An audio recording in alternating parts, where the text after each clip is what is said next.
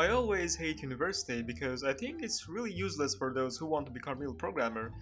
After these 4 years, when I turn and look back, I can only see myself trying to copy during exams because it's really painful when you have to learn user things which you will never use in your entire life. So I really improved my cheating skills by studying in university. Yeah, and that's what I learned so far. I'm not trying to say don't go to university, but at least you should improve your programming skills while you're studying. But don't expect anything from them, just try to become self-taught programmer. It's the best way to learn how to code. Alright, now we can focus on main topic of this video.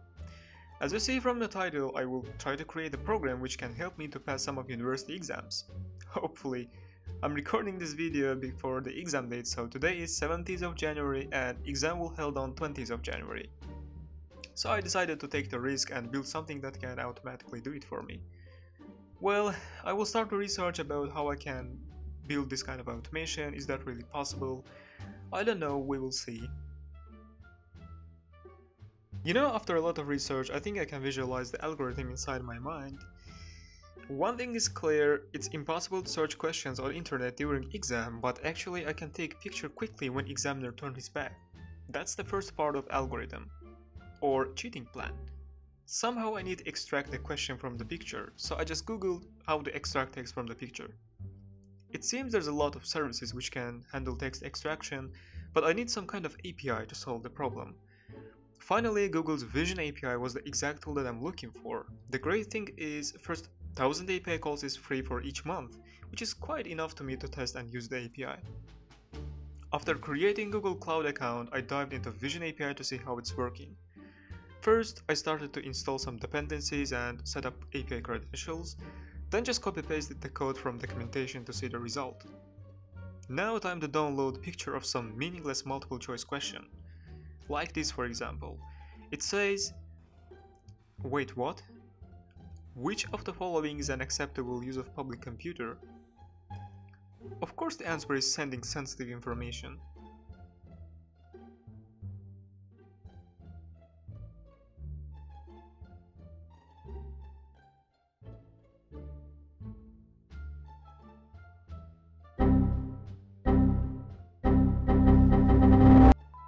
So the first part is done. Now I need to search the only question part on Google to get list of information, otherwise Google will detect that's meaningless and will return nothing. Generally questions ending with question mark. I mean test. What the hell I'm talking about? Yeah, usually it's ending with question mark and colon. To get the question part, I used a regex library, so it's taking everything before these symbols as a search query. Alright, so I installed Beautiful Soup to search the question on Google and crawl the content of first 3 results, because the answer probably locates in one of them. Additionally, if you want to crawl particular data from Google, don't use inspect element to find attributes of elements. Instead, print the whole page to see class names or IDs, because it's different from the actual one. Okay then, that was the progress of the first day and I hope I can finish it before the exam, or I have to pay 200 euros for conditional retake next year. God, that's really expensive. Assume that I'm paying my 1 month's rent fees to university. It's even worse than upvoting programming memes on Reddit.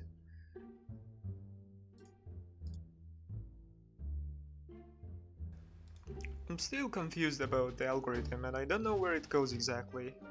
Should I have to start to learn laws? Anyway, that's the main part of the algorithm. After crawling the information from first 3 results, program should detect the answer by iterating through documents. First, I thought it's better to use similarity algorithm to detect the documents which is the most similar to question, but I had no any idea how to implement it.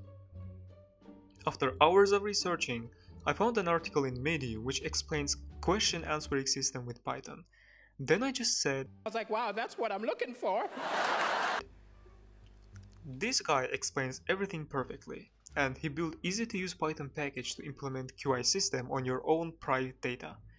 I will put the article link in the description of this video so you can go and check for more explanation. Let's first install the package and test it, then I will quickly explain you what's going on here.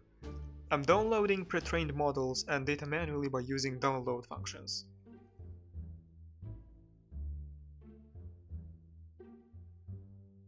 and run.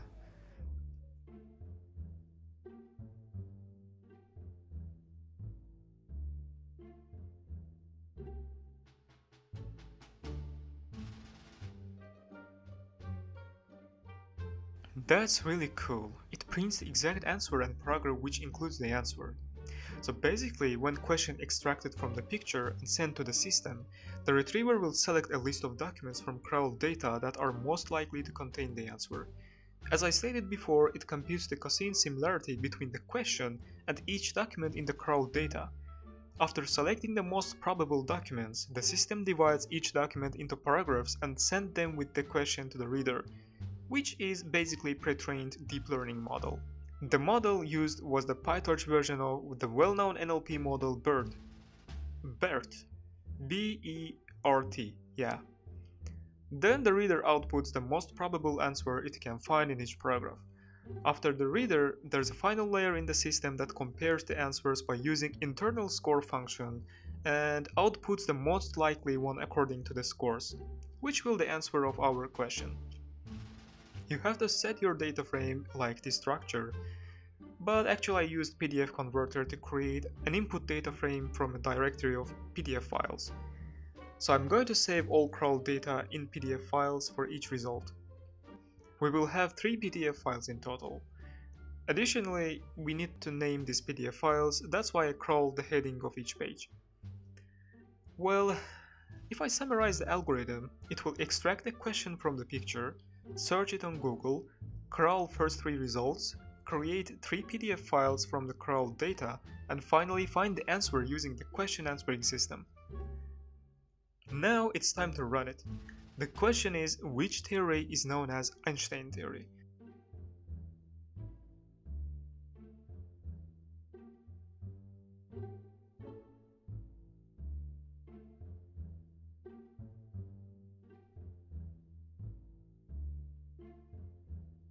Mind blowing. Is it really worked? Let me check the answers. It's working! Theory of relativity. I can't believe it worked, so I have to run a few tests more to make sure it's working properly.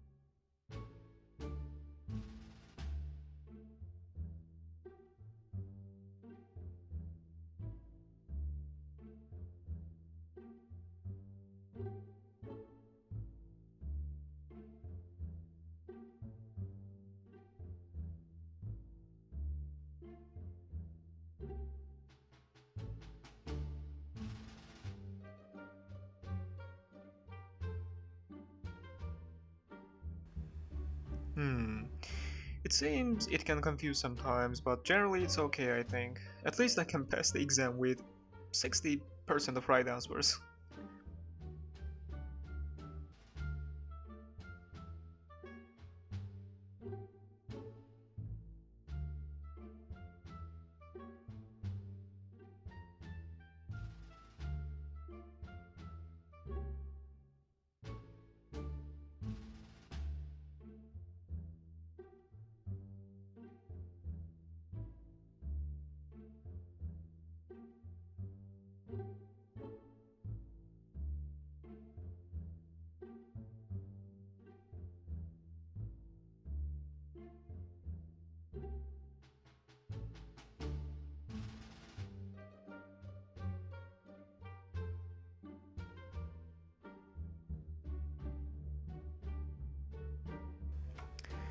Alright then, devs, please tell me in comments what do you think about it?